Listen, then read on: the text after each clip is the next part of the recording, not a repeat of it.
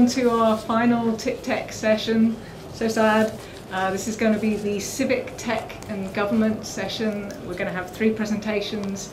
Our speakers, Krzysztof Izdebski, Dawn McDougall and Jill Bjers, and Benjamin Seibel, each giving about 20 minutes of presentations, and then we'll have 15 minutes at the end for questions and discussion.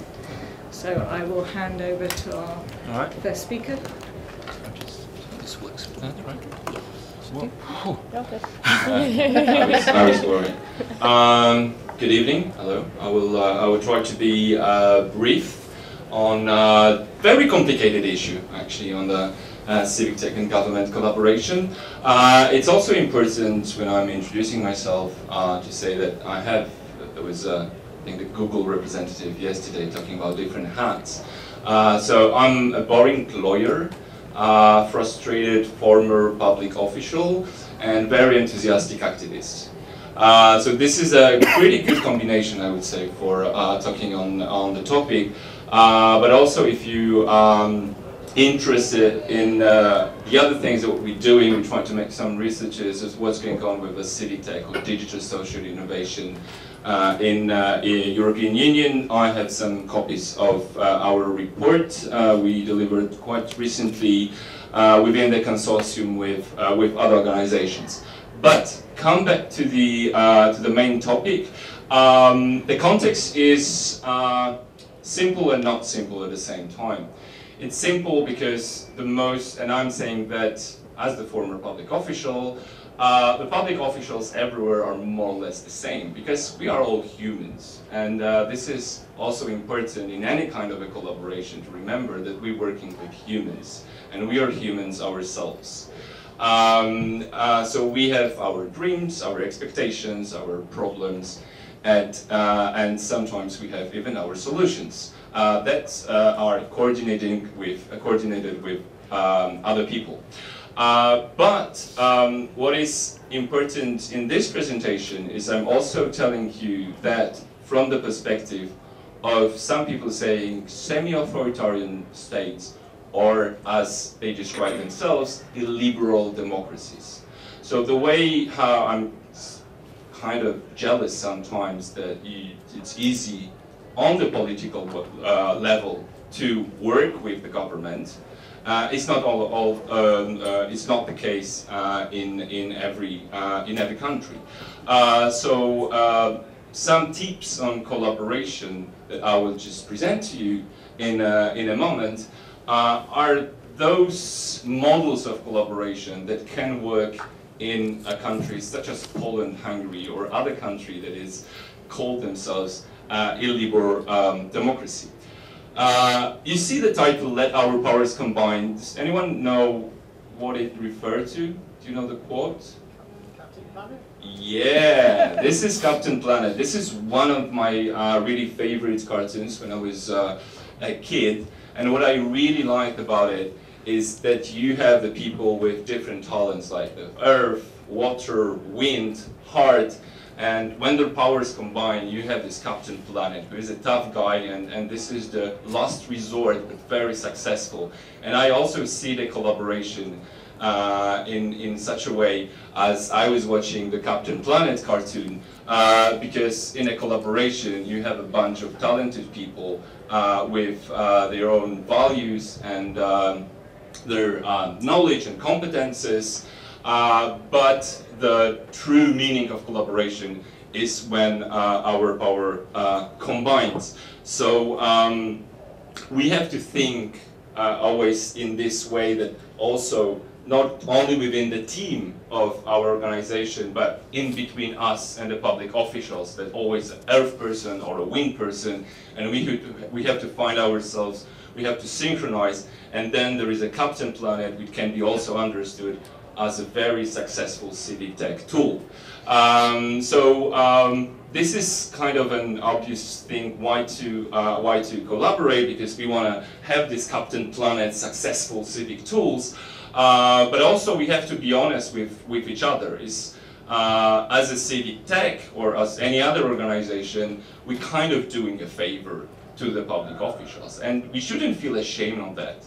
Sometimes we feel a bit worse because we're these crazy campaigners or activists, but in fact we're bringing our knowledge and competences. And actually, when I was a public official, I wish that someone would contact me and do me this favor and support me with my work, because what we're talking about now very often, and we can hear that through the whole conference here, we're talking about reformers within government. It's very unusual that we have the whole department, the whole ministry, the whole institution supporting what we believe in, which is a successful, civic engagement on other stuff that we do under the civic tech activity. But we're doing favors to the public officials, and as that we want to have something in return, as good reforms, as implementing good projects, as working with us in a very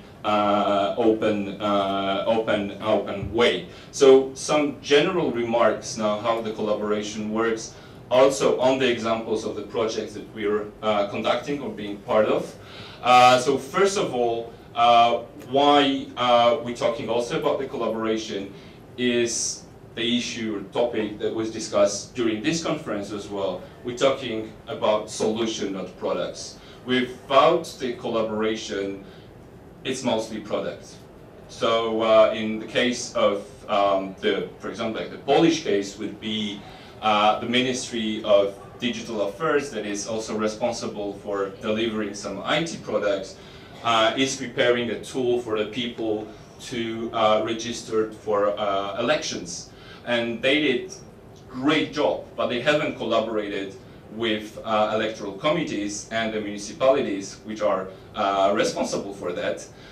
So we had a great product, but the people actually couldn't find themselves on the list because the municipalities had too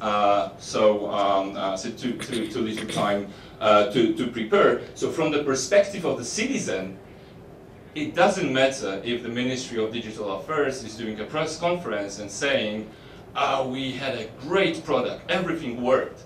But from my perspective, no, because I couldn't vote. I couldn't find my name on the, couldn't find my name on the list. And if you thinking about the solutions, then you have to also do something that is maybe less complicated for us as the Civic Tech or civic organization, but we very often forgetting about it. And this is to bring or usual suspects, actually the people that we use the product. I mean, how many of you had people or users at the hackathons? Usually we have tech people, policy people, activists, but we're doing it for someone. So it's really good to engage with the people that we wanted them to see how does they look, not only put them as numbers in metrics. Because very often what we're saying is, yeah, we're having 10K users, but like, these are the real people, right? So it's really interesting on one hand, but I guess very important to get these people in the room and just ask them, like, how do you like my idea? What do you want to, what do you expect from this product or solution, I should say? And this is the example of the thing that it's not very maybe on digital democracy, but this is interesting stuff that we're doing now thanks to the cooperation with our German friends from Luftdateninfo, which is the air sensors that like do DIY air sensors, which is not really complicated unless you are kind of knowledgeable about technology. But what we're trying to do also, organizing the workshops, we invited the public officials and citizens to show them how does it really work. So it's not only that they can read on our website and bought the set, but also we try to find out, is it really simple for them to make the product? Because otherwise they will not use it. So this is one of the example of the very like the seniors from one of the municipalities trying to set this air pollution sensor.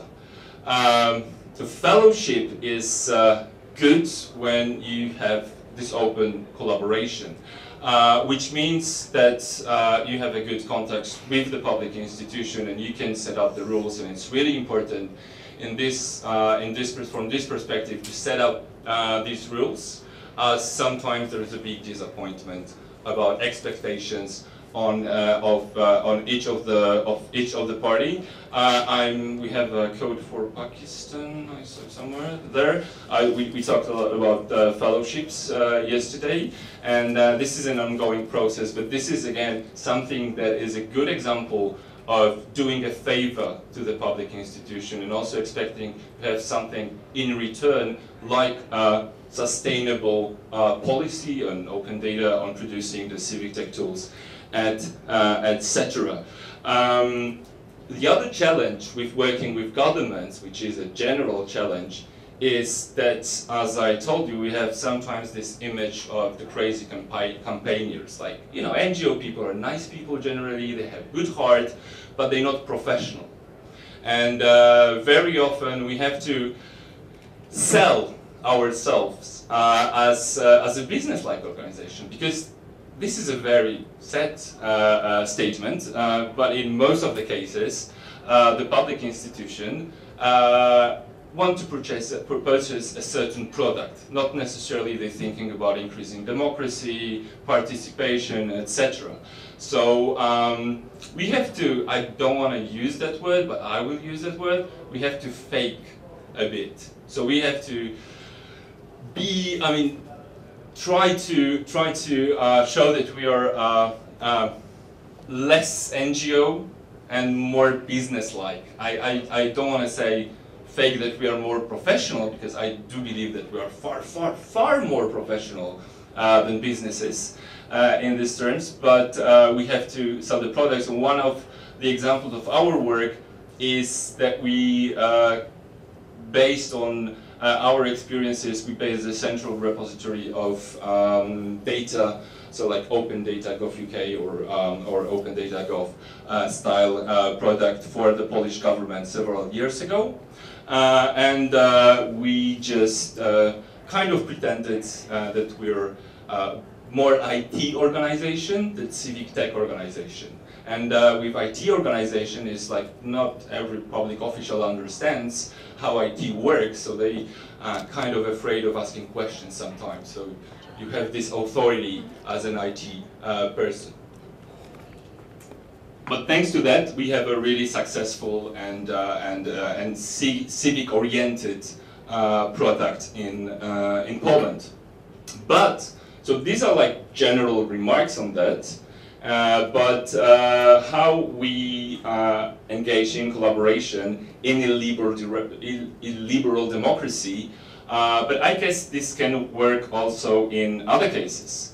I put shaming, but someone told me the shaming is not a great word, so you can translate it as healthy competition. This is the case of the official website of the Polish Parliament, which was really, really bad. Here. So the official website of the Parliament in 2009, when we started, I don't see this well, but it was just text and really hard to understand. Some PDFs, the font was like from 19th century Western movie. And no one really used that, including members of the Parliament themselves. So what we thought at the moment, why not to try to build kind of a mirror site, but really good with engaging of some citizens, with engaging of, maybe not citizens, but activists that really interested in the Parliament, and some MPs also, because MPs came to us and said, like, I don't have a really good access to the documents. I mean, I get the hard copies, it's easy to get for me, but it's hard to work when I want to look for something, like what happened 2 weeks ago or something. I don't have, you know, the whole library with me. So we built a product based on that. And you know what happened? Only 2 years after that, the Parliament has changed their website based on what we actually did. And the pleasure is all ours. So it's also the part, I believe it's also the part of a collaboration, because we had this healthy competition with them, and the people started to use our site more willingly than their site, and they could refer on social media, they were at the time already, or on other occasions, that why can't you do the website like the guys from ePaństwo Foundation did? So they feel ashamed, and they did, and it's a good practice.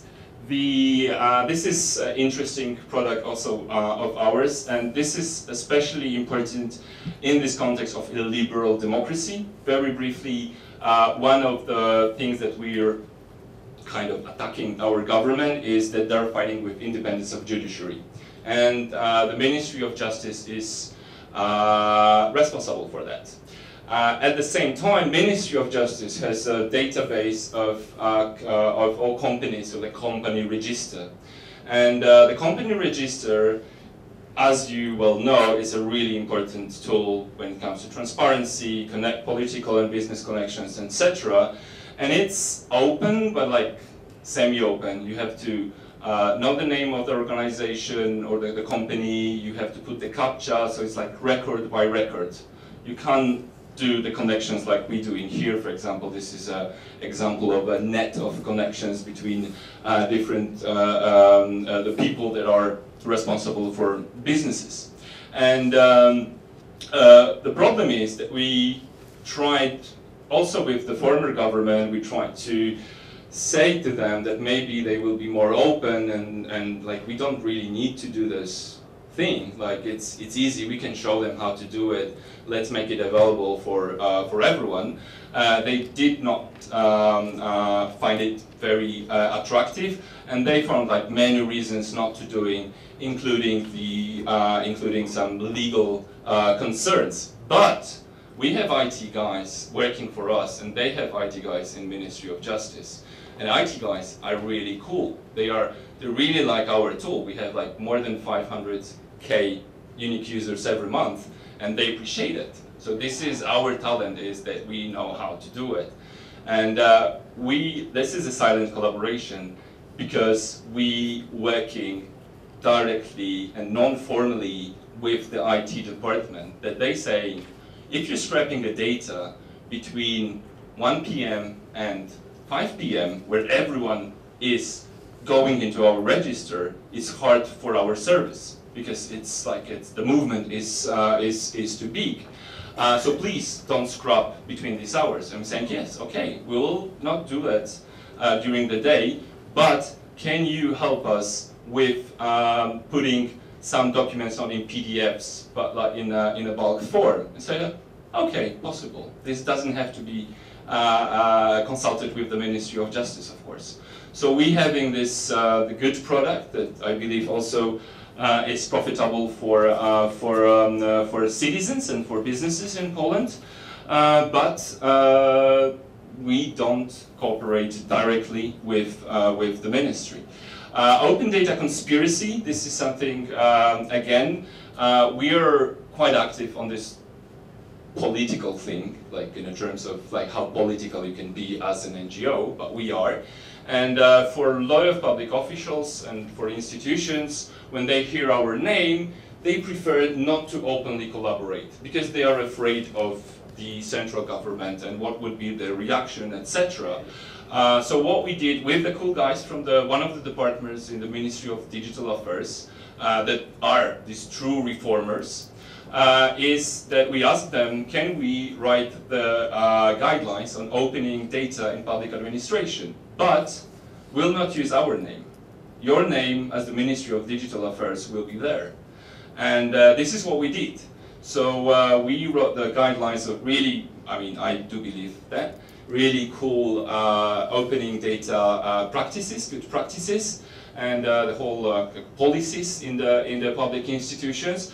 But it has been delivered by the ministry itself. So a lot of public institutions can learn how to do it, and also we use that opportunity to connect some of the public officials from different institutions to work together to know what are the true challenges. So we were quite well prepared for doing it. We treated public officials, again, as humans. We asked them, I know you have the true problem with opening the data. What is your problem? I mean, just honestly tell me, no one is watching, just tell me what is your true problem. And we have like really good stories in the guidelines because of them. I know it's 1 minute. And the last project I wanna show you, this is the one also thanks to the Code for All network that we're part of. There's the huge problem with the Polish Electoral Commission in the terms they don't have capacity. There's like few people, they don't have funds for like truly checking what's going on election day when it comes to the potential irregularities.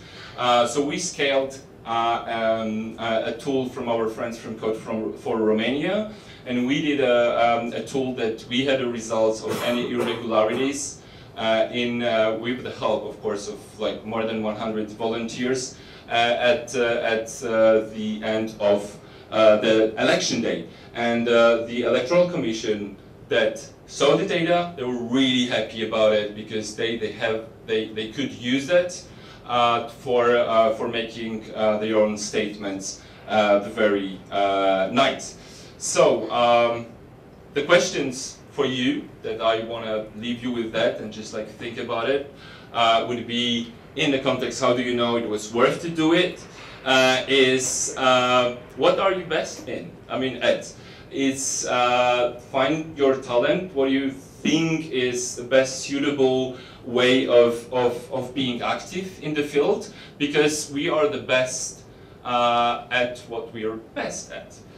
Which means that I do feel with my heart that I prefer this kind of a silent collaboration, for example, because I don't want to make arrangements for 2 years to meet with the minister. Find your own way and be self-confident about your talents, basically. And what is the most important stuff, I think, also in Captain Planet, it was this hard guy.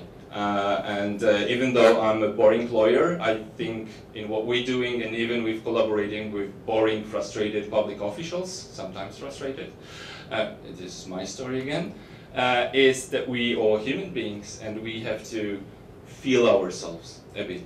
Thank you. Sorry for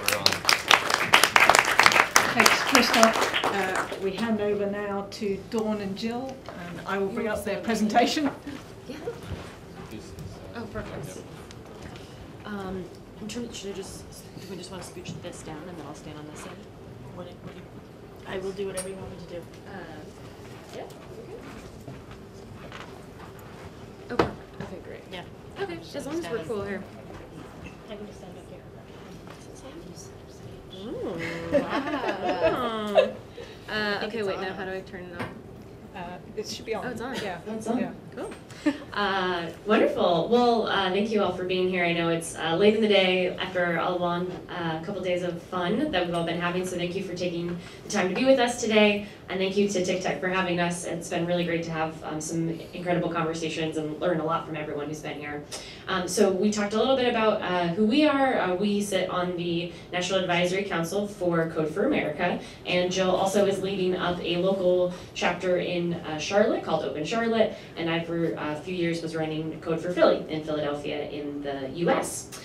So what I want to talk to you about today is some of the things that we've learned from our time in doing volunteerism within civic technology, some of the things that we have, some of the lessons that we've gained, also some of the approaches that we've seen from just working closely with, probably hundreds of captains personally, but also things that we've seen from thousands of people and different attempts that they've made.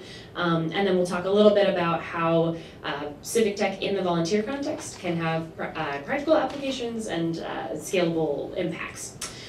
So a little bit more about why we want to talk about this, why talk about volunteering in civic tech in particular. There's a lot of energy around this movement, right? There's a lot of energy around civic tech generally. We've heard a lot of really interesting efforts that are happening both in terms of private companies, nonprofits, activists, networks, all kinds of stuff. And as it matures and grows, volunteering is going to be part of that. So we want to think about how do these things continue on. Oh, I should give you a little picture of Code for America. And so we'll be solidifying what the replicable strategies are for volunteering. And there's a lot of focus on engagement of end users, right? Talking about building with, not for, making sure that we're engaging citizens and residents so that they can be part of the design process and make it collaborative and co-create solutions together. And volunteering in this context is really empowering people at the grassroots of this, right? People who are in communities are the ones who could be organizing those communities, and self-organized communities are also going to be more effective and more sustainable than just having people who are in positions of structured efforts. So we also want to talk about volunteering being unique because it is really going to be pushing forward, it's organizing around shared ideals, and that's pushing forward this idea of civic tech as a social movement. And Code for America at the network level has been talking more and more about how we see this as a movement and how this work can support that. So some of the other pieces here is just making the volunteerism more structured and making it so that we can scale it, because as we become more structured and focused, then we're able to really leverage what volunteerism can do in terms of adding capacity to things that already exist, especially for when we're talking about government efforts who are under-resourced or nonprofits who need support. Having highly skilled volunteers is going to be very helpful and impactful. A little bit more about Code for America for anyone who doesn't know in the Brigade Network. Code for America was started in 2009 and began a fellowship program in 2011, and the second cohort was 2012. The idea with those fellowships was actually putting in a technologist in city government to push forward on some of these changes of what are the cultural changes that we can make, what is possible, how can we rapidly iterate and prototype.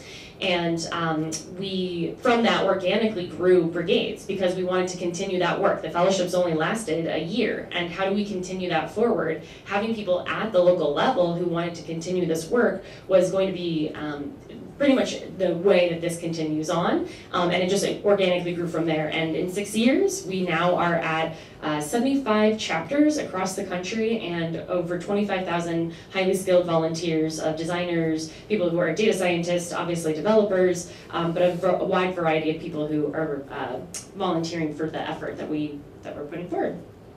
And there are a lot of things that we will cover. I'm going to go ahead and pass the mic over to Jill just to talk more about some of the methods that we've seen and some of the strategies that we hope to continue putting structure around. Thanks. Okay, fair enough. Hey everyone. Okay, so we have 4 different methods of engagement that we want to talk to you today about. Applications, advocacy, community building, and as a technical consultant. So applications. Obviously this one's a given, right? This is a traditional form of ways for volunteers to engage. It's an easy opportunity to participate, especially for a tech-driven community, and it can build like network sharing really well because code is easy to share. So as an example of this, we've got CourtBot. CourtBot was started in 2014 in Atlanta, and the city of Atlanta annually issues about 200,000 traffic citations. So CourtBot is a text system that texts you a reminder of when your court date is. Super simple. It turns out of that 200,000 citations issued, about 20% of those people forget to show up for their date. Well, if you don't, in the US, if you don't show up for your court date, you're issued a bench warrant and arrested the next time you're pulled over for anything. Once in the first year of implementation of this, they saw a 15% decline in bench warrants issued, which means people are actually remembering to show up because we've sent them a reminder.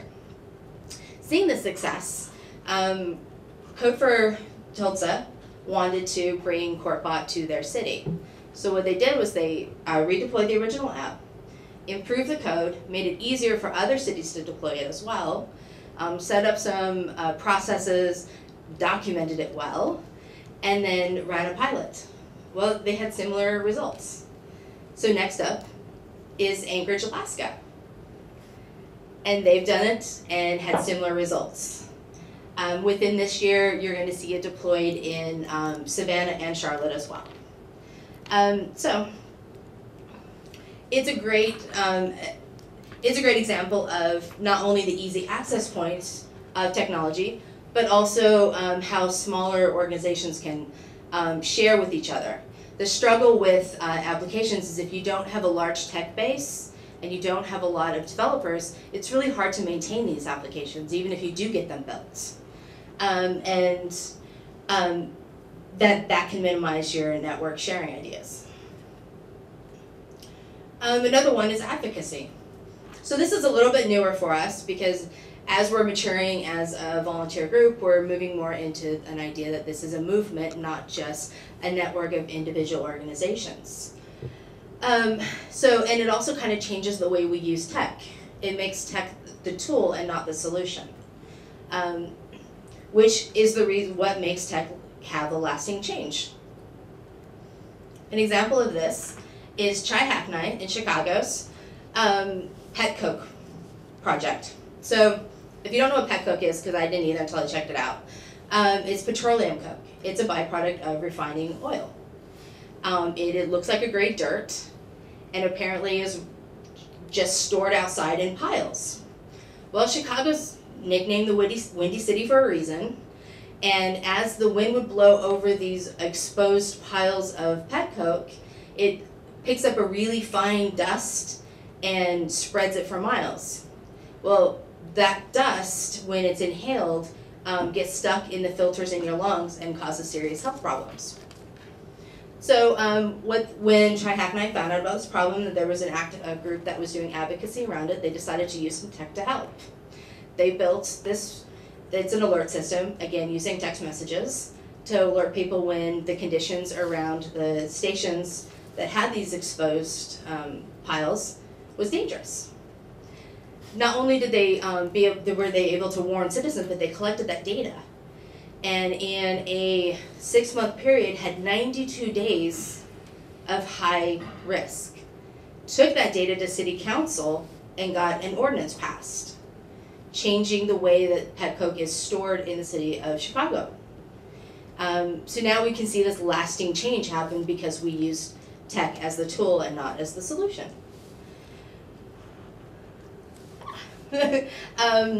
So this policy, when we were able to bring this policy forward, it also provides a social justice aspect, that we're actually working in a social movement.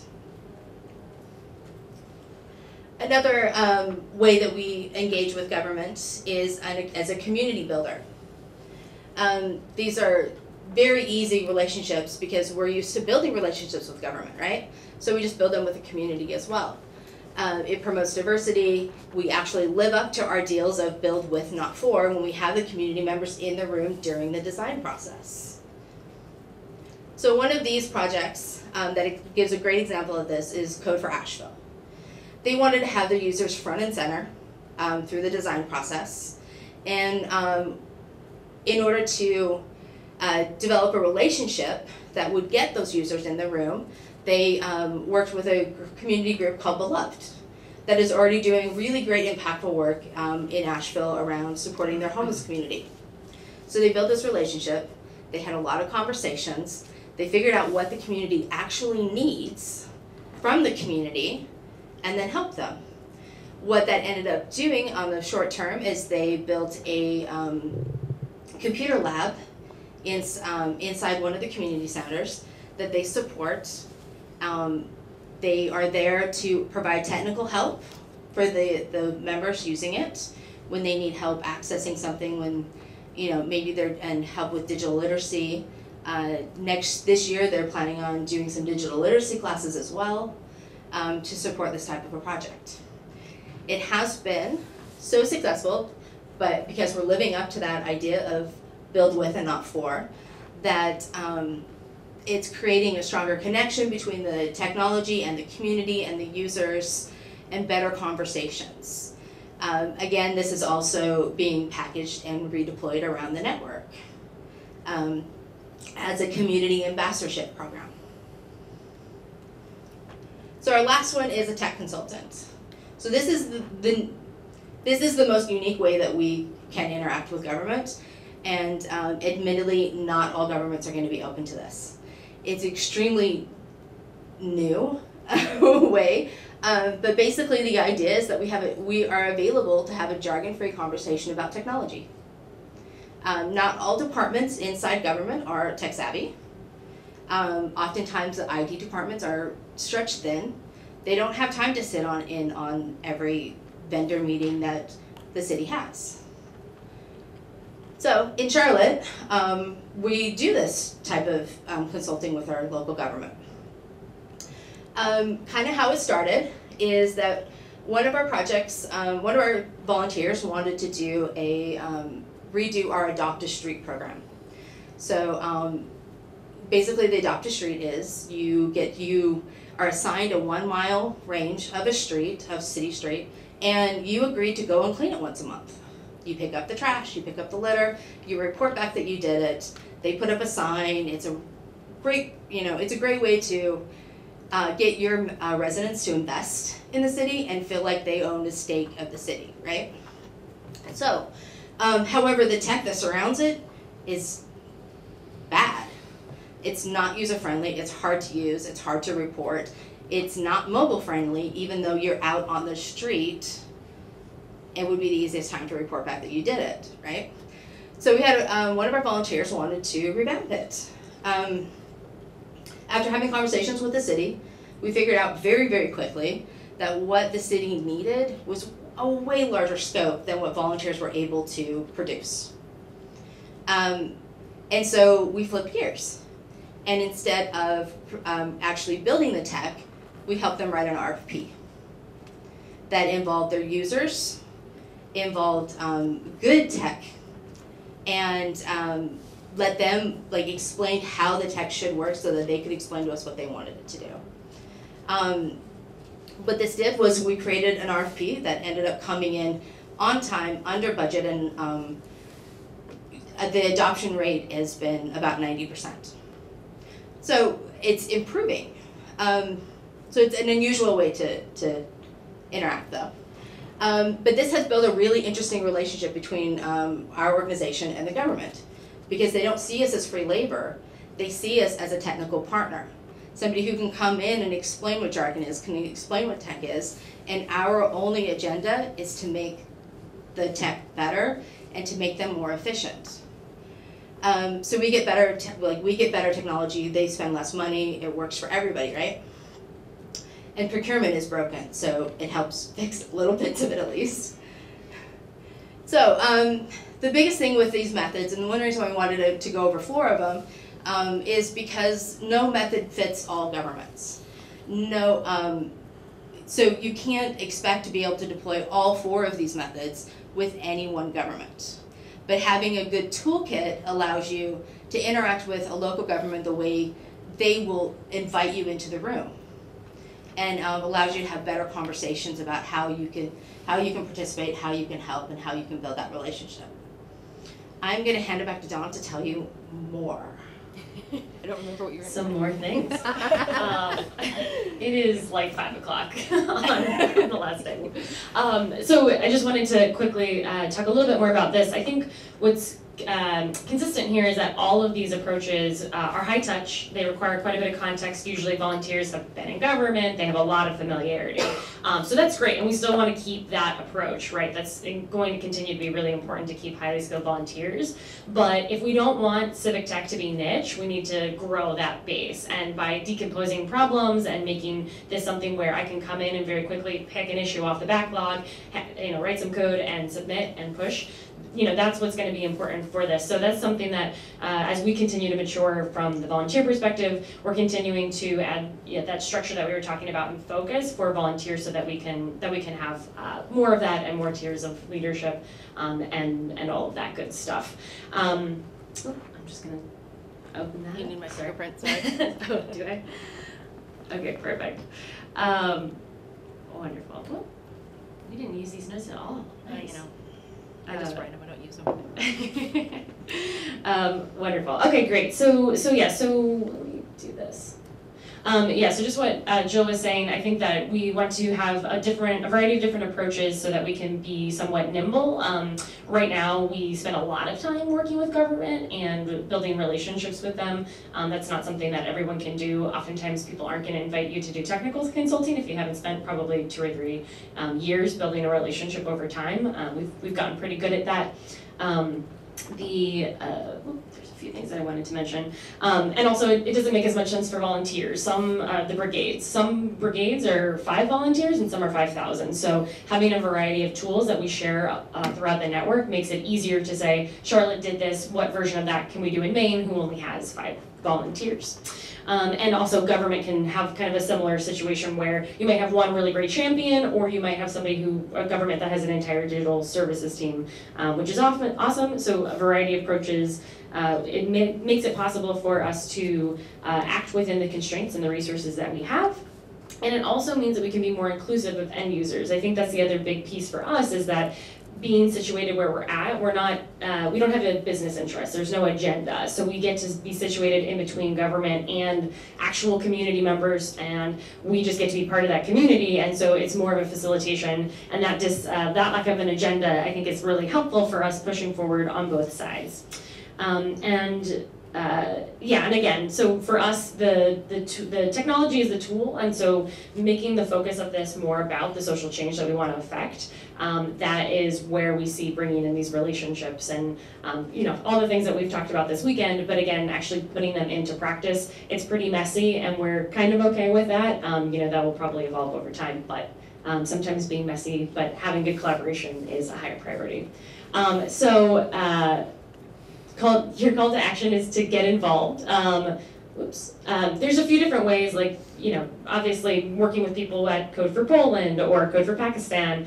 There is an entire global movement that's happening, not just in America, but all across the world. And so if you have a local chapter, join it. If you don't have a local chapter, start one. And also some things that I would love to talk with people after the session, or just in general, how can we be better partners? I think that what we can offer as volunteers, and a lot of us, is to add capacity to efforts that are already happening. I don't think any volunteer really wants to reinvent the wheel or start something brand new. How can we help support something that's already existing? And then a big thank you, our contact info. Also a big thank you to Code for France, who had a great soiree on Monday night. Was that right? Is that Monday night? But yeah, thank you again for your time and attention. Please reach out with any questions or thoughts or general feedback for us. And hope you guys have a great rest of the TICTeC. Thank you. Thanks so much, Jill and Dawn. We'll hand right over. Juggle all these things.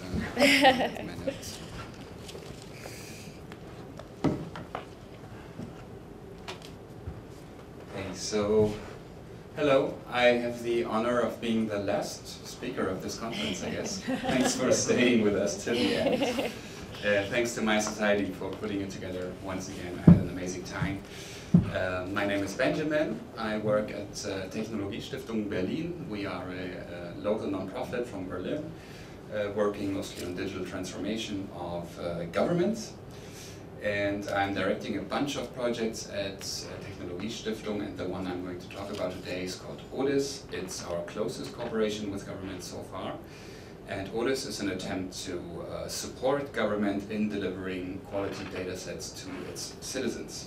It's a very hands-on approach, meaning we're not so much working on a policy level with ODIS, but really doing a hands-on support team that will go into the administration, sit down with people on their computers, and help them to release data. So our first anniversary is coming up, and I'm thankful for the opportunity to share some of our experiences from the first year. But I'd like to start by giving you a short rundown of the story so far. So Berlin moved quite early on the open data stage compared to other German cities. It was one of the first in 2012 with an open data strategy, and in 2013 with an open data portal. Then between 2013 and 2016, not that much really happened. I mean, the portal was designed in a way that every public servant basically could upload data. Some did, but there was also a lot of confusion on what open data actually is, and in general, the quality of the open data portal was not that good.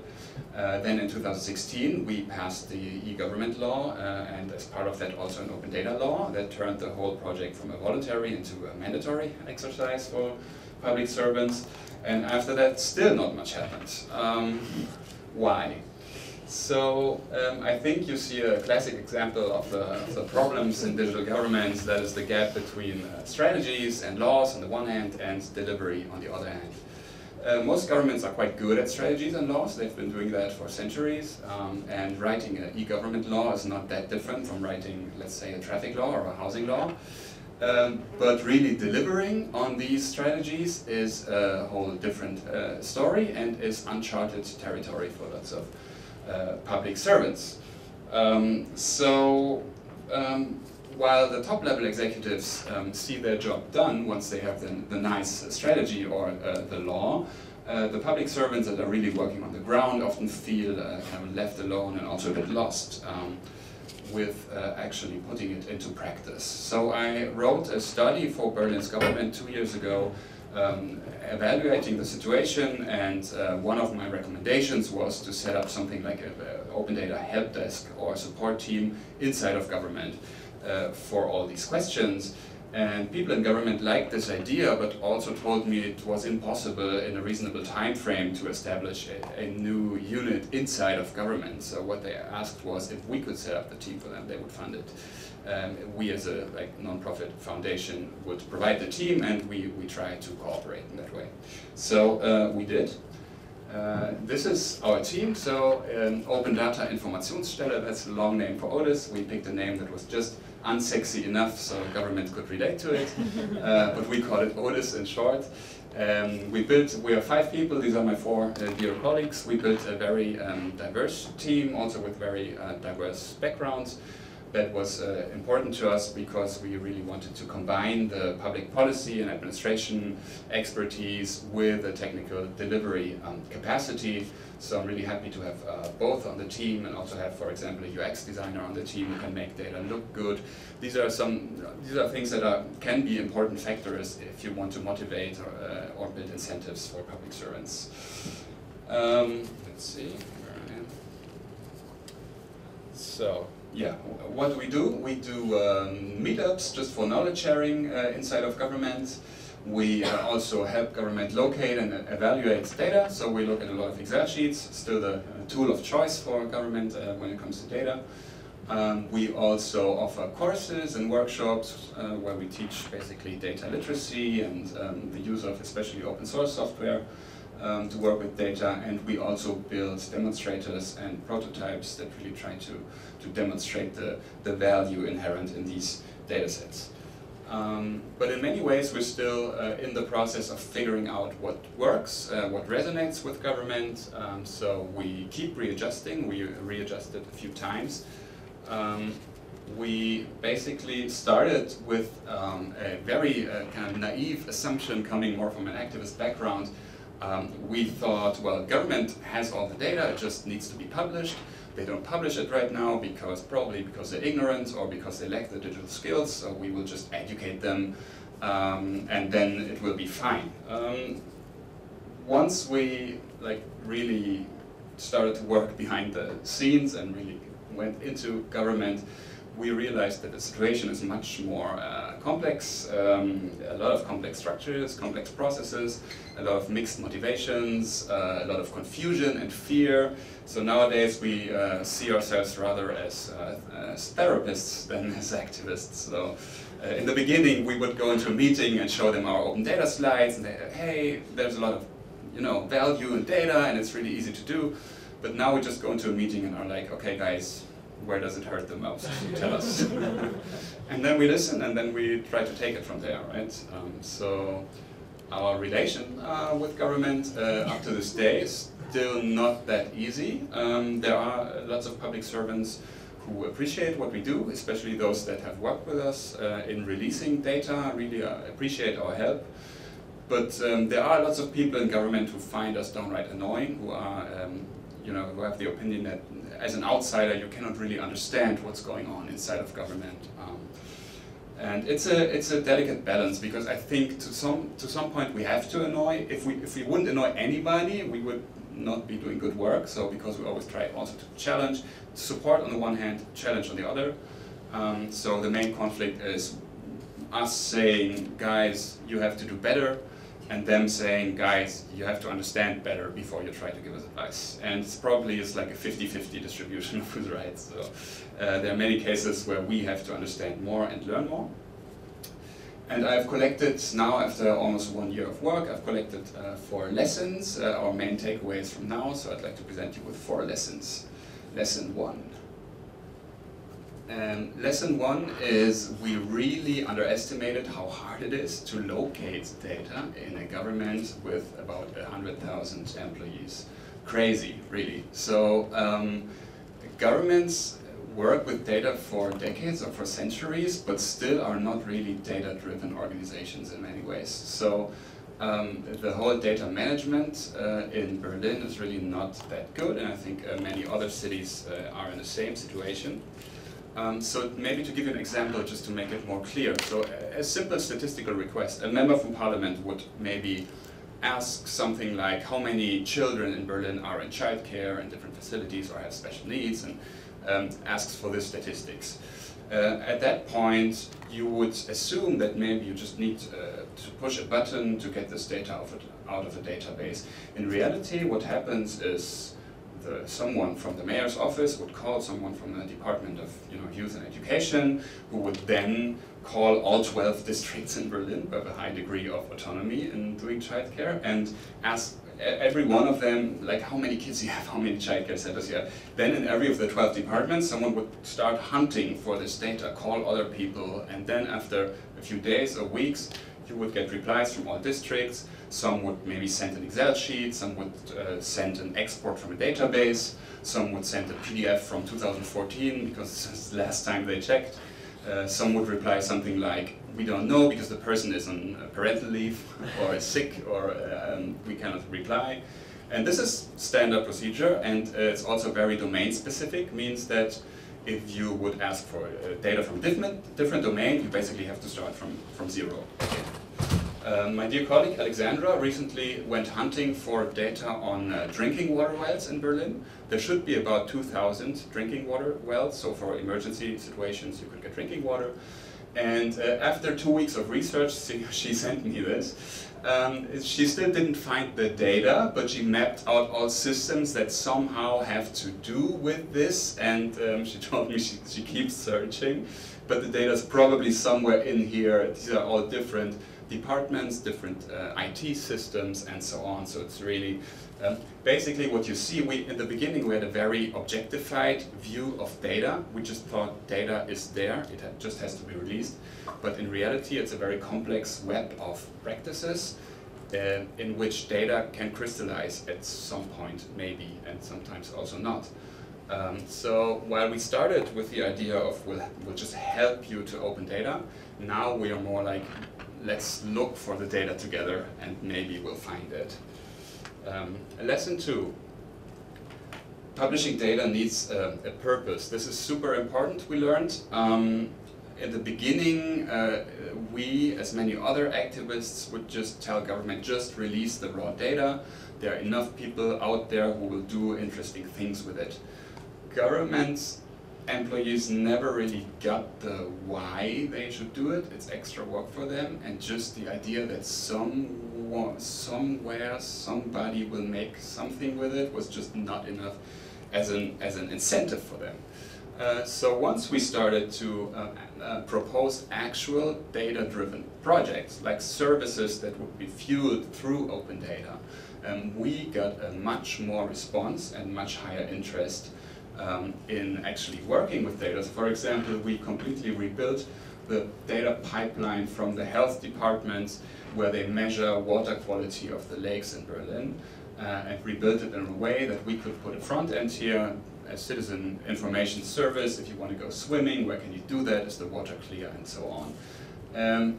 the government had no interest in the beginning of releasing the data, but once we showed them like the design sketches of the front end, they were really down and said, wow, this is a cool project. And it wasn't really hard to do. I mean, our designer could do this in a day or two, and then also it's a very simple web app, but it made government really happy. It also made some press, and it got quite a lot of users. So, and this was a similar thing with public funding data. We built an information tool for citizens that now is mostly used by government themselves because they like it so much to analyze whatever they spend. But in both cases, open data was published along the way. It wasn't the end goal, but it just happened at some point because we built these services.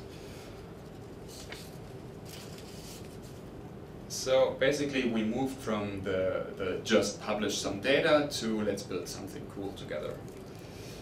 Lesson 3 is a Civic Tech textbook, a classic, ask forgiveness, not permission. We learned that this is also very true if you work inside of government. Government is, of course, very rule-driven, and for a good reason, but it also has this mindset of everything that is not explicitly allowed is probably forbidden. And we try to turn this around and by saying everything that is not forbidden is probably allowed, so let's just try and do it. And the main example is that government employees are not allowed to install software on their computer, of course, and they have very old and shitty software, but they have one like superpower tool on their computer, and that is the web browser. Ever since they changed to Mozilla's Firefox from Internet Explorer, it's even better. And what we did also with the way that JavaScript and web ecosystem has developed, we built lots of small tools that run on our own servers, and government people can access them through their browser without asking anyone for permission. So the official IT department from government probably doesn't know that these little tools are running, and we are able to build a complete ecosystem of small tools and web apps around the very bad software that is on public servants' computers. And you know, this is not illegal. It's perfectly fine. It's a gray area that is not really regulated because most of the rules come from a time when no one would actually do that. So in the beginning, we would often ask before we do such things, and now we just do them and see if anyone would try to stop us, and in most ways we just get along with it. Lesson 4 already sums up my talk, and this is really something from my experience. I speak with government employees on a weekly basis, and I hardly ever met someone who was intrinsically motivated to be more open. They're not against being open, but it's really nothing that really drives them or gives their job purpose. But there is a sincere and honest drive to offer better services. This is where public servants really can find their purpose, and where they are also willing to, you know, walk the extra mile and put on some extra work, because they are not against digital transformation. Digital is the new normal, and they all use smartphones, and they all are frustrated that government is not able to offer good digital services. So once you manage to show them that making things open can also make things better. This was one of the main claims from the British GDS as well. They will be down to work with you on that. And I know it's a bit a controversial topic, because you could also say, as a civil society activist, you could say transparency is a right. It shouldn't be a question if government wants to do this or not. They have to do it. But from the inside perspective, where we are working, the question of motivation and incentives is really important, because if they have no motivation, they'll find ways not to do it, no matter what the legal situation is. With something that is so confusing as open data, you can always find excuses why this data cannot be published. So if this is true, that making things open will also make things better, and I really think that it is, then I think now's the time to show it. And now I'm able to close the circle to Rebecca's opening keynote a bit, because I think civil society can really play, or actors like us can really play an important role in that, in also showing, because we proposed that for a long time. We said, make things open, it makes things better, but we have to ask ourselves, did we really deliver on that promise so far?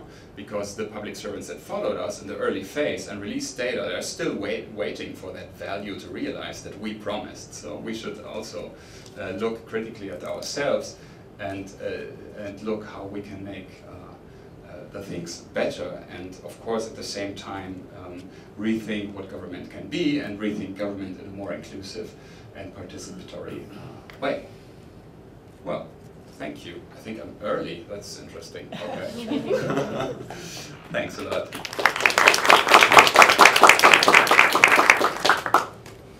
Thank you, Benjamin, and all our speakers. I'd like to open up the floor to questions. And whilst you're thinking of your questions, I'll abuse my position by asking the first one. In the back of my mind, as you were all talking, I think it came up maybe obliquely in all your presentations. I was thinking about money, and I wonder what your experiences are. I really like the description of the relationship between civic tech and government, as it's complicated. What's your experience around what happens when a financial element comes in? Has that been necessary? Has it been something you've avoided, particularly in the context of lots of volunteer effort? I'd be interested to hear what your experiences have been. I can talk about. I think that will work for all three of us. That's amazing. So it is complicated. With the City of Charlotte's actually our Open Charlotte's primary funder.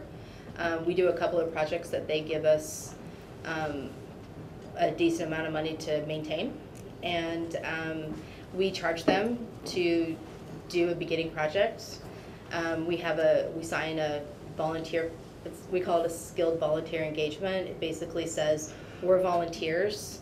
We're not giving you a timeline, but in order to support volunteer work, there is a cost. It's very hard to get people to come and work in the evening if you don't feed them. There's a cost, and so you're going to support that. I have found that when they have to shell out, even if it's like $1,500 for a project, it's so much easier to get a meeting. It's easier to get it on their radar. It becomes a priority for them, and then I'm not sitting around waiting for months for them to come up with, that piece of data I asked for. So it is complicated. Government works better in contracts, and that's why we created we adopted and modified another nonprofit's contract that they use with companies, because government likes to have definition around relationships. That's just kind of how they operate. So it's complicated, but we don't feel beholden to them because of it. We might be lucky on that front.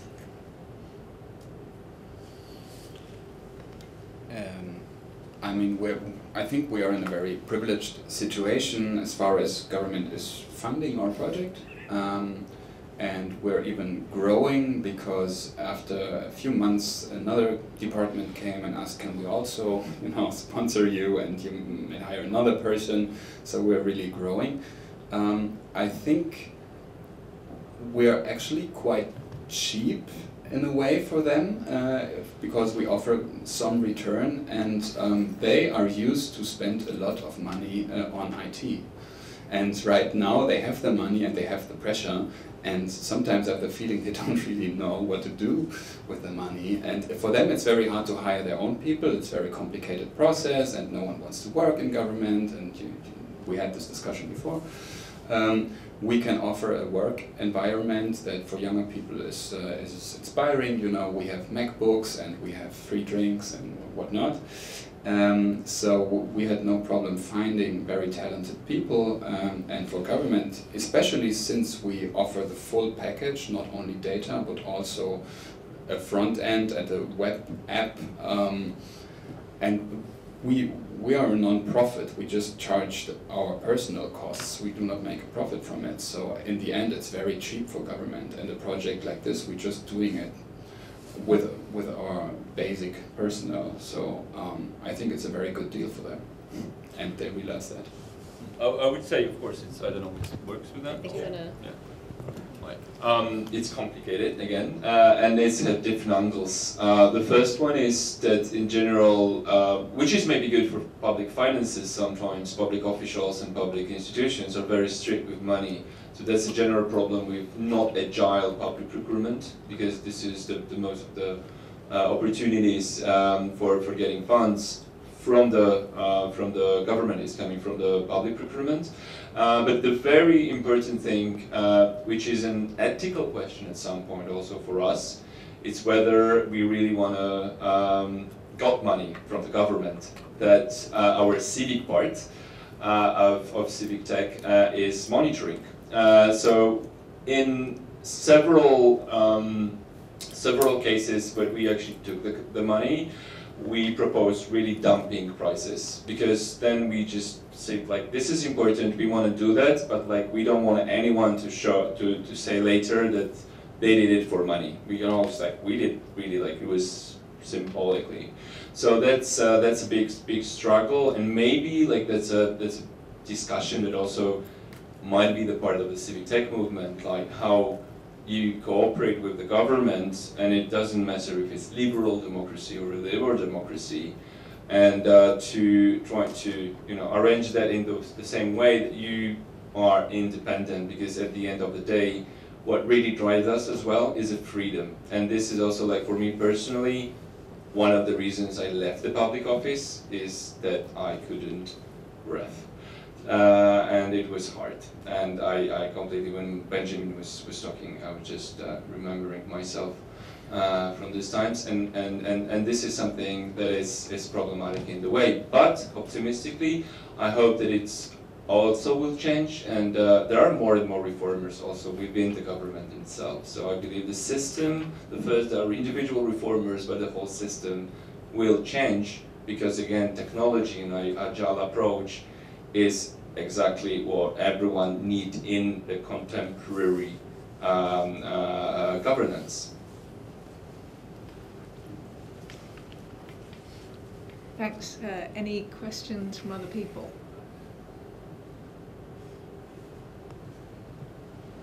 Thanks, that was really interesting. I guess my question is mostly for the Code for America folks, but might be applicable. I'm wondering, it sounds like you've had a couple successes of spinning something from one brigade to others, and I'm just wondering sort of how you go about making that happen. Do you have any processes in place? And I think more broadly for everybody is how you take successes and spread them to other places, whether it's within a larger national government or within the city government. Do you want to go? Yeah. Yeah, great question. So in terms of what makes the redeployment successful is a lot of networking between these brigades, probably more than anything. It's something that resonated a lot with your talk, actually, was just this idea that everyone wants better government, but knowing how to do it is not as straightforward. And so having something that you can literally pull down code and kind of build off of that is a huge step forward. So there's some like just awareness issues of like, making sure that I know what Charlotte's doing, and being able to ping that person directly and then say, what did you actually have to do? Help me, figure out the steps. And then there's some tooling, right? So like having something like GitHub and having some shared, I think we have some shared standards that we follow for certain, forget how it's like set up, but we have some Code for America has a variety of like different things that are set up to kind of create the ease of use for that.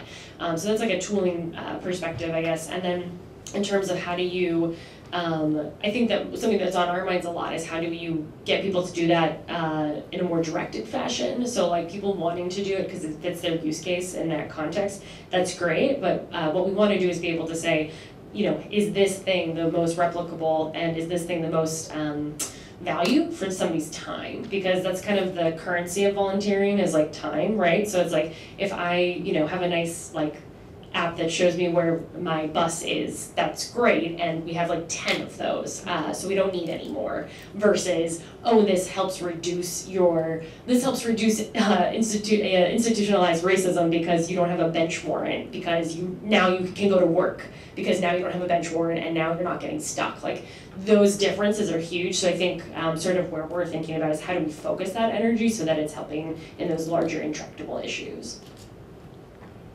I think I would only add one other thing. Documentation. Documentation, like all of the documentation.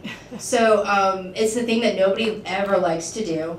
Nobody likes to document how you do something, but one of the really important things with CoreBot is it's not just the code that's documented, it's the process and the relationship.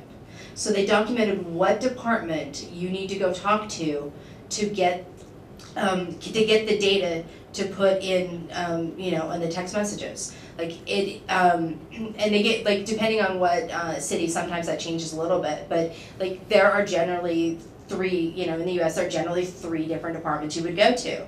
Ideally, most of the time it's held in the public defender's office. So go make a friend in the public defender's office.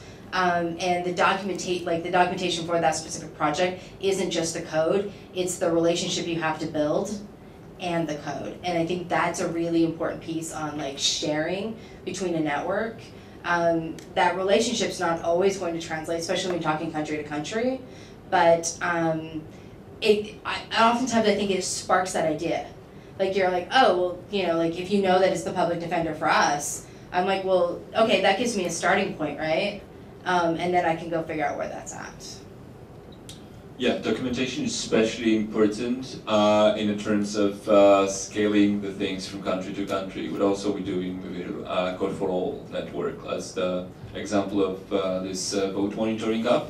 And plus you have, you know, this language, like linguistic problem. So this is also important from the perspective of ID people to have a good code documentation in that regard. But also what we're doing in different networks, but Code for All is a great example, is we're just having some kind of a fellowships between together. Also we're gathering, like last year, for example, we gathered with 3 organizations, including from South Africa, Poland and Romania, just like for 2 weeks, and we discussed how to open up the legislation. And you have different legal cultures, so you have different perspectives, and actually you're also coming out from your own routine, and some good ideas just happened, even though that you, at the first sight, you think it's like, what's the point of talking with people from South Africa, as the legal system is completely different. But I believe something nice was born from that. Actually, I don't have anything. I agree with you guys. Well, just remains to thank all our speakers again for a really fabulous end to TICTeC, and thank you all for joining us. We hope you do again in the future.